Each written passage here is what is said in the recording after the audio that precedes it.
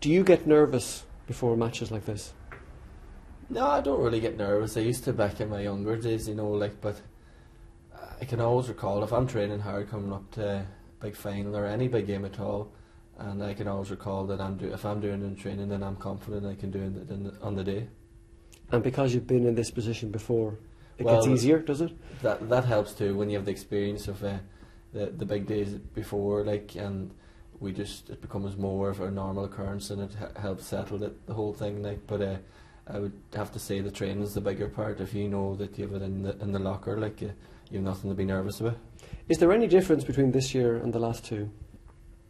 Not really. No, we're just going for a final. We want to win it, and we prepare the same way as the last 2 years. Obviously, from the outside, people are looking and assuming Donegal are going to win, and we wouldn't really buy into that. As long as we train hard, put it in for the next few nights of training, it wouldn't really affect us.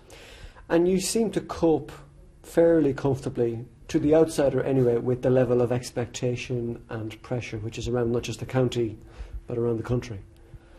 Yeah, I hate repeating myself, but it just all comes back to how we perceive ourselves in our own crowd.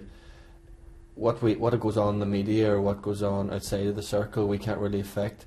But all we can do is how we train, how we live our lives, what food we eat. That's the only thing we can control, and we just worry about what we can control. It doesn't bug you, does it? The level of hype and scrutiny.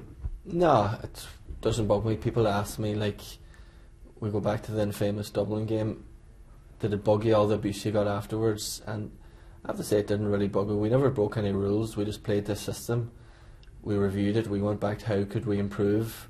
We went on then and we did improve. We went on to win the All-Ireland, and people were putting us up on this pedestal. It was more a compliment to us and more compliment to the way Jim prepared us, and it didn't really annoy us, as I say, just as long as we can train the way we want to.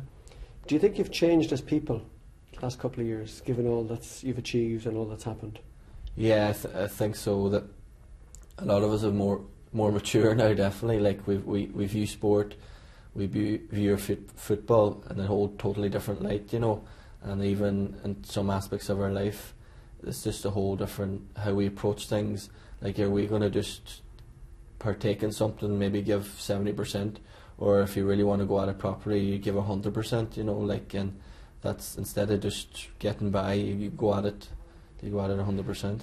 The Monaghan team have the Hughes brothers, the Donegal team have the McGee brothers. One of the iconic Ulster Championship images so far was Stephen O'Neill trying to shoulder your brother Neil, and the way Neil dispossessed Benny Coulter in the semi-final. Is he as strong as he looks?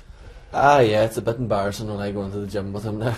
He's benching and I'm just I'll stay away from the bench when he's beside it, but because we have to take off loads of weights. Neil works hard in that part of the game. People just think he's a big brute, but he has the football too, and he's probably in the form of his life. He's the best fullback in the country, and it'll be a good battle. Hopefully we'll get another shot at one of the Hugheses. And now there's the McHugh brothers on the panel as well, so there's a lot of little pairings developing. Do you give them advice? Yeah, it's hard to give them advice. They'll not listen to you now, but obviously if we're there, if they want a bit of advice in terms of life and football. Do you feel as ready for this Ulster final as you did for the previous two? Yeah, I feel that we've prepared well. There's a few boys injured coming up to the Down game. They've got a few weeks preparation, and I'd be confident that, and I'd be happy where we're at in terms of fitness and in terms of football, and how we deliver the game plan Jim sets out for us. And do you think you're a better team now than you have been in any of the previous 2 years? I would say so. Yeah, I look at training, and obviously we struggled with injuries, but I would safely say that we're more confident and we've that bit more belief, and we have the training the few years behind us. So I'd be happy with where we're at. Yeah.